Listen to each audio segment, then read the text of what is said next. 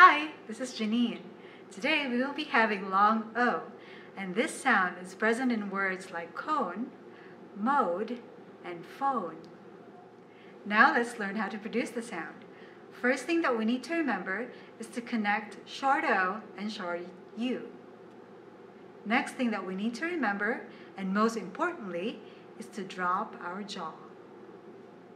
Now here are some sample words: code, vote, cone, mode, hope, and loan. Cone, mode, hope.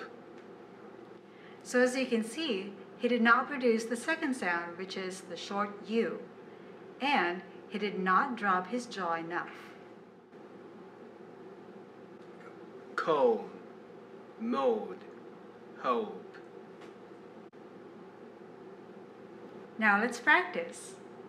Cone, code, vote, loan, nose, hope. Now let's try some sentences. I hope my code works. Joan left her phone at home.